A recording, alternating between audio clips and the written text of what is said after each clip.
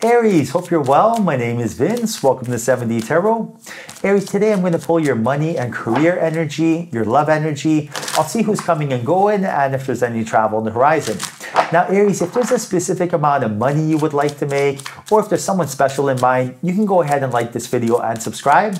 And if you would like to schedule your own personal reading with me, all the info you need is in the description box below. And Aries, for a fresh perspective, you can check out my wife's channel over at Empath Tarot. You will love her. You can also find her info in the description box below. And be sure to stay tuned until the end of your reading, where I will pull a final message from your spirit guides, tying everything together. All right, so let's dive right in. First card, Seven of Swords. Right now, your angels are telling you to be strategic with your energy. So, for example, what is your 1-year game plan, 3-year game plan, 5-year game plan, 10-year game plan? Why is this important? Because when you have a strategy, your perception changes. For example, if you don't have a game plan, you may be telling yourself, I don't like going to work. This isn't my dream job. What am I doing? But if you have a game plan, maybe you're telling yourself, all right, I'm going to come to work. And then in a year from now, I'm going to make collaborations, network, and learn how this whole thing works. And I'm going to go start my own business, right? So there's, having that perception, having that game plan really points you in the right direction. Now you got the Hermit, 10 of Pentacles, Page of Pentacles, Ace of Pentacles, 8 of Pentacles. So much money here for you. So many opportunities when it comes to your wealth. Knight of Pentacles, this is crazy. This is unbelievable. Now you also have the Knight of Cups, Ace of Cups, 5 of Wands, the Devil, King of Swords next to the Queen of Wands, very interesting, and the Hangman.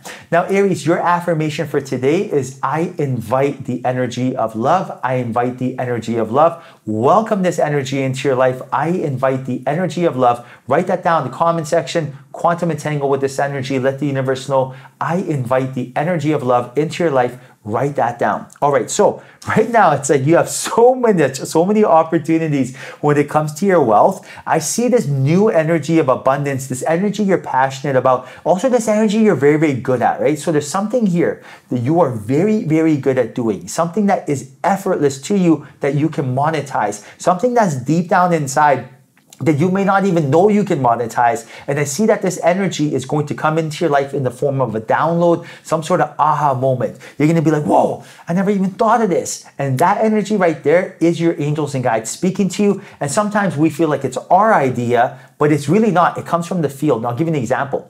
When your angels speak to you, it comes in the form of feelings or images. Rarely is it words. So when you think of something and you have an image, you think it's a thought, it's actually your intuition guiding you and your quantum entangling with one of the infinite number of realities. And that's how your angels and guides speak to you. And I see here right now, they're telling you to follow your passion, follow your bliss, follow your joy. And when you do so, you're going to surrender and let go. And that's when this opportunity is presented to you. So for example, what does that really mean? Imagine your mind, right? Imagine your mind is constantly thinking, because it is. From the moment you wake up, you're problem solving. And when you are thinking, you are not receiving. But when you stop thinking, that's when you're receiving. It's like we can sing together, we can't speak together. So it's either like you're going to be speaking or you're going to be listening. When you're now replace the word speaking for thinking. Your angels and guides want to tell you what to do, but they're just waiting for their turn to speak. Their turn to speak is when you stop thinking. But our minds have been so conditioned since the moment we're born that you immediately have to think about something, problem solve. When you wake up immediately, what do I do? Right? And that right there, that's why meditation, that hour power in the morning, 30 minutes before you go to sleep, 30 minutes in the morning, it is so important, so crucial. That is when you're given your guidance. That is how you set the intention for the day or the night. That is how you reprogram your subconscious mind to win. And I see here right now, they're telling you to follow your passion. Now, how is following your passion have anything to do when it comes to your financial energy?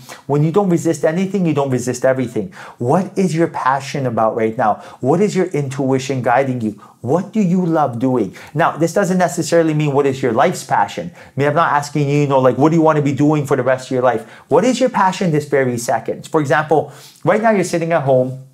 After this read, you have a couple different options, right? Maybe the option is to watch TV. Next one is to read a book. Next one is to go exercise. Next one is to go to the grocery store or for a walk or call your friend or just journal. Now, none of these are better than the other. It's not like it's good or bad. Watching TV is absolutely fine. Going for a walk is absolutely fine. Each one has its own energy. Now, what is your passion right now? For example, which one of these do you want to do the most? Which one excites you the most? Even a little bit more than the rest?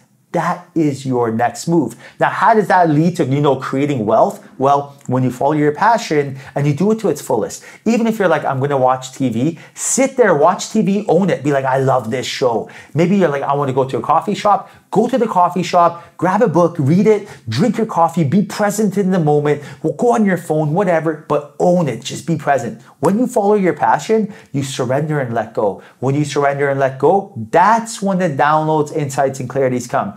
Now, from there, what is your next passion? What is your next passion? Follow your passion, not what's analytical, practical, realistic. Follow your passion.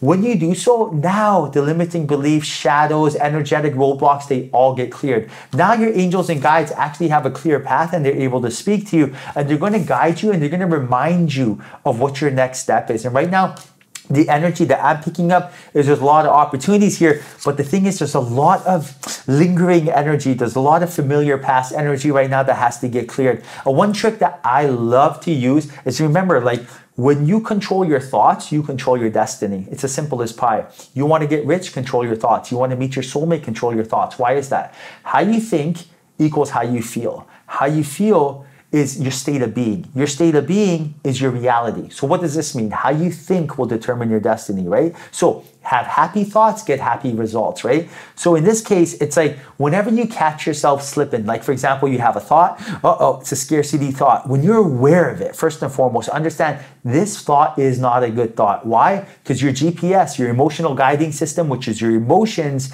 lets you know this doesn't feel good, right? And that's the universe's warning sign, countdown to a manifestation gone wrong. 5, 4, 3. You don't want to be staying in that energy. The moment that you feel there's some sort of resistance, the moment you feel fear in the energy, immediately let it go. That's the most part. How do you let it go? Change your thoughts to something else. For example, you're telling yourself, oh man, I wish I had, someone to enjoy this, food with. I wish my soulmate was here. I can't believe I got to eat this solo, right? Immediately when you're like, that doesn't even feel like a good thought. At that point, do the exact opposite. Art of War, Sun Tzu. I like to tell myself, in that case, I'd be like, oh man, I'm going to be enjoying this meal one day with my soulmate. It's going to be so good. I'm going to tell them how good it is. I'm going to take them to my favorite restaurant. I'm so excited. They're going to love it. I cannot wait. Feel as if you're already doing this, right? Change your thoughts, change your perception, change your life. And I also do see here someone that has that special magnetic energy as yourself, someone who's the yin to your yang, really waiting right now, waiting for you. And you got to understand that if you are waiting for your soulmate is waiting for you. Match their energy, strategically plan to change your thoughts, become the cause and effect, and now your personality will create your personal reality. All right, Aries, I'm going to pull a final message from your spirit guides. Oh, no, excuse me, not final message. I'm going to first pull your animal spirit, my favorite. Look at this koala spirit. First off, look at the third eye. Oh my goodness, isn't that? Look at her look. Oh my goodness. And then look at the message. Spirit has a plan. The look that she has is the same look as my wiener dog. Oh, I love her. So right now, the message is right now, this is a reminder that Spirit has a plan, divine timing, divine intervention, divine source. You have nothing to worry about. Everything that happened to you in your life right now, you may think that, why did this happen? It's a divine detour. You were meant to go through all that, to experience something, learn a lesson, feel the contrast. It could be anything. Don't even try to figure it out. It was meant to happen. But now you are here where you are. Now bring your awareness to the present moment. And now match your thoughts to your emotions, right? Everything will work out. All right, Aries. Now, final message from your spirit guides. Look at this beautiful card. And the message is trust your own understanding. This is a message about intuition, right? And right now, this is number 32. And the message is, the information you are receiving is reliable and accurate. Look deeply into the situation before making any commitments. You have the foresight and ability to discern that there is more here than meets the eye. Everything will be revealed to you in appropriate timing.